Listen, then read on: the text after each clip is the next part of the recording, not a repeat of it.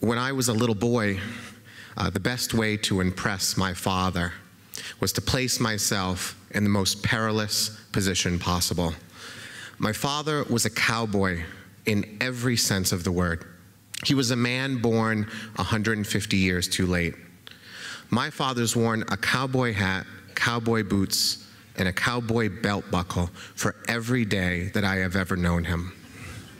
My father's name is Leslie Jean Dix, and he goes by the name Les Dix. You have never met a tougher man in your life. I grew up on a horse farm in Blackstone, Massachusetts, and my father would board horses and he would train them. He was a blacksmith. But the thing that he was most known for was being able to break the horse that couldn't be broken. I would stand in front of the barn and I would just listen as a stallion inside would bang against the walls and smash the door and knock over bales of hay and rip open bags of feed. It was like there was an explosion going on and the whole barn shook. And then my father would go into the barn with nothing but an apple in his hand. And for the first 5, 10, 15 minutes, the banging would go on and the pounding and the explosions, but then it would start to die down and the banging would stop and it would get quiet. And then my father would come out of the barn on the back of the horse that no one could ride. It was like having Superman as your father. Clark Kent goes into the phone booth and out comes the Man of Steel. And I spent my childhood trying to impress and earn the love of this superhero of a father. So I would go in the barn and I would get on the biggest horse I could and ride it out to the ring. I was 7 years old. I was on a horse 3 times my size, bareback. And if the walk around the ring seemed a little too easy, my father would whistle and the horse would break into a trot. I was the living embodiment of the phrase, if you fall off a horse, you need to get right back on. I remember there was a day we were mucking the stalls and we had this mean little pony named Flicker. And Flicker reached out of the stall and bit me in the stomach. And I yelled to my father, "Dad, Flicker has me, he won't let go." And my father looked at me from underneath that hat and he smiled and said, "He's just got your coat." And because it was my father, I grinned and bared it until Flicker let go. And then I held up my shirt to show him the welt. I don't think my father has ever been more proud of me than that moment. Now, there were ways inside the house I could earn his respect as well. One of our favorite games was, who can stay in the dryer the longest? My sister would win that game most often because she was really small and the least claustrophobic of all of us. But if she got cocky and stayed in there too long, my father would turn the dryer on and send her for a tumble.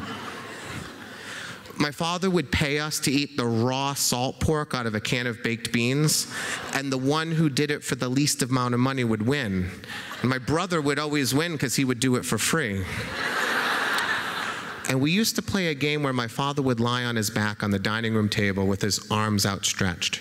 And we would stand in his hands, and he would lift us up. And the person who could stay balanced the longest would win. If you were lucky when you fell, you'd fall on his chest and he'd grab you and hold you tight. And if you were unlucky, you'd tip to the left or the right and you'd hit the dining room table. And if you were really unlucky, you would bounce off the dining room table and onto the floor or into the wood pile next to the wood-burning stove. It sounds like negligent parenting, even by 1970s standards, but it was a great time to be a boy, and it was a great time to be a kid. And that's what my father was. He went to Vietnam, he came back, he had 3 kids in 3 years, and then he spent the next 7 years just playing with us, dangerously. And then one day, I got off the school bus, and I went into the house, and my mother was sitting on the couch next to a man, and he told me his name was Mr. McKenna, and he was a social worker, and he was there to help us because our parents were getting divorced. And he started to tell us why and how it was going to happen. And I remember looking at my mother, and she just looked so small, and she barely said anything. And this man, Mr. McKenna, who I didn't know, just kept talking and talking and talking. And then just like that, my life changed. The boots were gone, the cowboy hat was gone, the belt buckles were gone. Within a week, the horses were gone from the stable, and my father was gone. In about 14 seconds, after my parents' divorce was finalized, my mother remarried, and she became Mrs. McKenna. And that social worker, Mr. McKenna, Neil, became my stepfather. And for a while, it wasn't too bad because I saw my father, and we would see him on the weekends and on holidays, and I'd ride horses with him. But as the first year rolled into the second, I started seeing him less and less until I wasn't seeing him at all.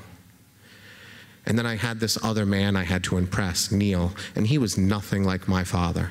He wore white shirts and paisley ties. He drank vodka and wine instead of beer out of a can.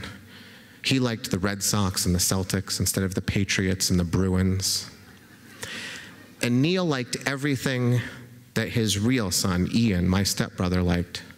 So Ian was a baseball player, so I decided I would become one too. But the family never had any money, so they gave me a hand-me-down baseball glove for a right-handed player, and I'm left-handed. So I had to learn to play baseball with the wrong hand. So even though Ian was 3 years younger than me, he was playing Babe Ruth and I was playing the farm league. But even when my farm league team made it to the championship and I was named an all-star, Neil never came to a game. And then we joined Boy Scouts, and that was great for me, and I became a patrol leader and a senior patrol leader, and I was tying knots and surviving in the woods. And then one day Ian decided that Boy Scouts wasn't cool anymore, and so he quit, and so did Neil. And I became the kid who would hide in the bushes at the end of a troop meeting until everyone was gone, so I could walk home and not tell anyone I didn't have anyone to pick me up.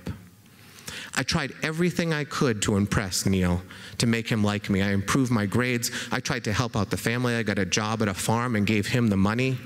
And money was always a problem in the family, and my mother and Neil fought all the time about it.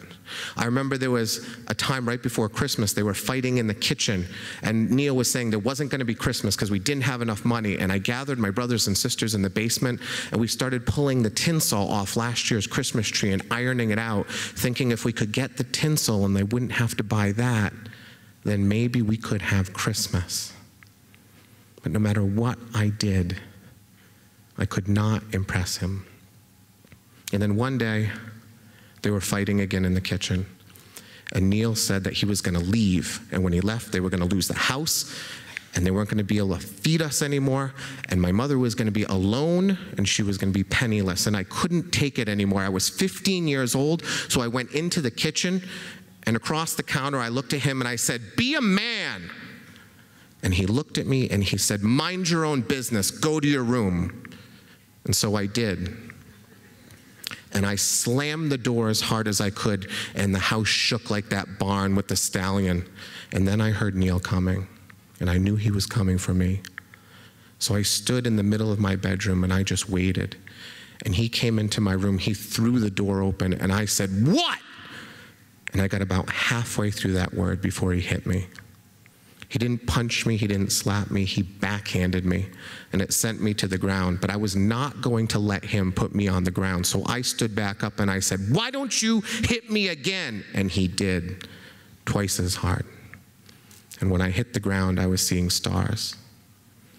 But I was my father's son, and I had fallen off horses and dining room tables, and I was not going to stay down. So I started to get up again, and Neil knew it. He knew me. And so he hit me before I could get to my feet. And this time, I wasn't getting up. And so he stood over me and he said, "What?" And I had nothing to say. So he turned and he left. And while I was lying on my bedroom floor, I swore to myself, I made a promise that in 3 years, I will graduate high school, I will leave this house, and I will never see or speak to him again. And I turned my entire life from trying to hold my family together and make sure there was going to be food on the table to how can I get away from this family as fast as possible. And I kept my promise. When I turned 18, I left. And Neil kept his promise too. 2 years after I left, he left my mom after not paying the mortgage for a year and not telling her. And so the bank foreclosed on the house, and she was penniless, just like he promised. And I kept my promise for 17 years until my mom died. And I was at the wake, and I had my wife on one side of me and my brother on the other. And I was shaking hands through that line and listening to people tell me how sorry they were for me. And then before I knew it, I was shaking a hand, and I looked up, and it was Neil. And he looked at me and he said, "I'm so sorry to hear that your mom passed." And for a minute, I didn't even know who it was. And then I remembered, and I realized, and I thought to myself, I'm 35 years old right now. I'm old enough to hit him like he had hit me that day. But I knew that I was old enough to know better and to not hit him the way he should have known way back when. Thank you.